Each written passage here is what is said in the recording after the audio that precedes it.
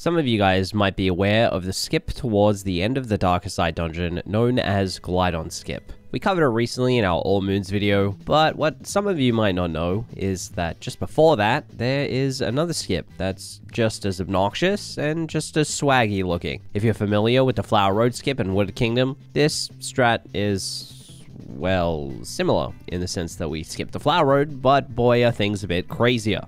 If you didn't catch the end of the last video, we've recently launched a Patreon. All proceeds go towards the stream and the channel to help make both possible as I slowly take more and more time away from work. We have some gamers already over there, and I greatly appreciate all of you. Even if you don't think you can contribute, it would mean the world to me if you would just pop on over and take a peek. Big thanks to Dangers for providing most of the footage for this video. His links will be down in the description below. Anyway, Darker Side FRS is a strat in the Darker Side dungeon, of course, using Yoshi to speed your way over some serious-sized gaps, only to pull a classic Mario, ditch Yoshi in midair, and make your way forward using some fast movement. But that's not very descriptive, Tom, so how exactly do we go about doing this? Well, once you've made your way up the vertical wall, we're going to use Yoshi to gain some speed. If you didn't know, sticking Yoshi's tongue out with a wire express, and then pressing again and holding that button will cause Yoshi to grab onto the floor and begin running much faster. So we're going to use this to our advantage here. Building up speed, running over the P-switch to activate the Flower Road, then running along it for just a moment, and then jumping up in the air and fluttering to the platform. Aim towards the bottom left of the platform so that we can then aim towards the top right, stick out Yoshi's tongue, and grab onto the floor again to then build up speed, jump over the edge, and then while heading towards the platforms in the distance, once Yoshi has dropped below about the middle of the screen, press and hold the jump button to get a max height flutter, and then just after Yoshi has hit the peak of his flutter, uncapture Yoshi, throw Cappy towards the platform directly in front of you, and dive.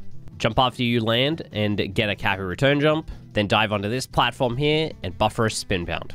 Then do a spin pound, pull back a little bit so you don't bonk, and throw Cappy forward, dive, and then once you land, side flip. Then once you're at the peak of your side flip, once again, throw Cappy forward and dive. Then long jump forward, and once you've fallen to almost the bottom of the screen, as you do need quite a bit of distance here, cap dive and dive forward. Jump up to the next block, then double jump up in the air, then dive onto the top of the last set of blocks, and then long jump over towards the Sphinx platform. Cap dive and dive onto it, and to safety. Then, you have one of two options, depending on what category you're running. If you're running All Moons, or Hundo, I guess, do your normal Sphinx questions, get the coins, and then use the Flower Road as per usual to cap throw and jump farm. You're going to save more time overall getting these extra caps and jumps than you would be to do some extra trickery here. But if you're running Darker, once you land, roll boost once towards the other side of the platform, then begin a triple jump, with your final jump being at the very edge of the platform, and then vectoring towards the right.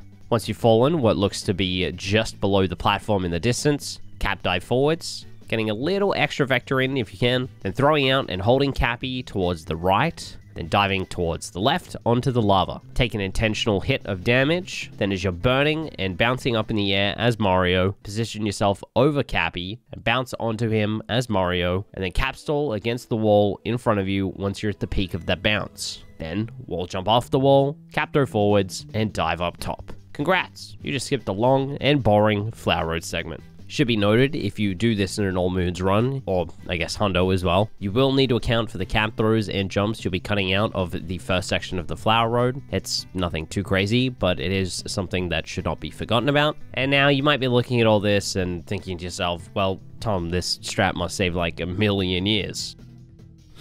No, definitely not. Have you been listening to any Odyssey strats? I don't really have any exact numbers, so take this with a grain of salt, but in Darker, it's only somewhere in the neighborhood of like 9-ish seconds, and in All Moons, maybe only like half of that, if that, after accounting for cap throws. Alright, so Tom, clearly that means you recommend this for me in my speedrun, right?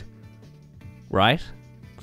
If you wanted to see strats as swaggy and pointless as this one, pulled off in the context of a speedrun, consider heading on over to my Twitch channel, which is linked down below. And if you haven't already, and you still wanted to, it really would mean the world to me if you went on over and checked out the Patreon. There's lots of behind the scenes and exclusive stuff that's unlockable over there, and coming in the future, of course. So if you want to know what's coming out before it's here, that's the place to be. But outside of that, thank you guys so much for watching. And of course, big thanks to the members of the Patreon that are helping to make this whole thing heckin' possible. So once again, big ups to Georgie, Bryant, Natasha, Rain, Yason, And now King as well. Much love. Thank you for helping support the content. It does mean a lot.